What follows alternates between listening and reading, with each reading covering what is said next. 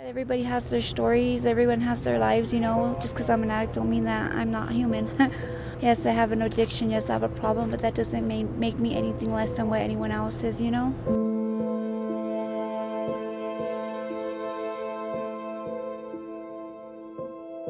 I've had experience with not just one, but multiple. My best friend, he actually is an older man, and he's kind of like the person that's been helping take care of me since I've been out here, because I kind of got stranded out here in Alamosa.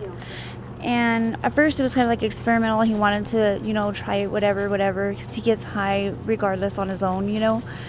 So me being, you know, his best friend, whatever, I did it still that way because I care. I didn't want him to get hurt, you know. At least somebody was there that can actually stand by and actually help him, or be prepared to help him or some kind of way, or just, instead of him just like dying or getting left, you know, by himself. So, you know, I went along with it or whatever, and he totally just like hit the ground every time that I've tried this with him. And I mean, it doesn't matter the amount that I gave him or whatever when it comes to the drugs, but he totally just, he's just not the kind of person that, you know, can handle that kind of thing. But anyway, so the first time, you know, he went down or whatnot, and I had, this is when they used to give you the liquid Naloxone or whatever. So I had to pop the little, like, you know, safety cap off, and I didn't realize it.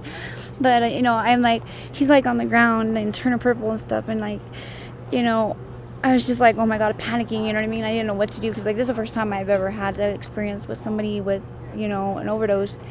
And so I'm like, oh my god, what do I do, you know? And I'm over there like, just hang on, I got you, nigga, I got you, you know, thinking. I was like, okay, well, I got that, you know, stuff or whatever to help him out. And I went and I grabbed it, because I had like in the basket in my room, just like sitting there. It's been there forever, you know.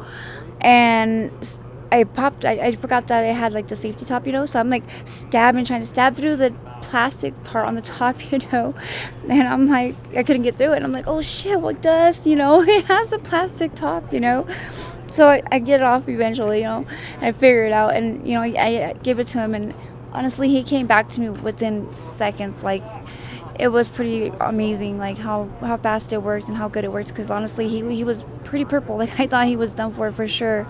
I was already like thinking in my head, well, I'm gonna have to make arrangements to like call the cops and like kind of get somebody over here to help me, because I didn't know what to do at that point, you know. But it dawned on me I had that, so thank God, you know. And yeah, so I did. It helped me a lot to help him out.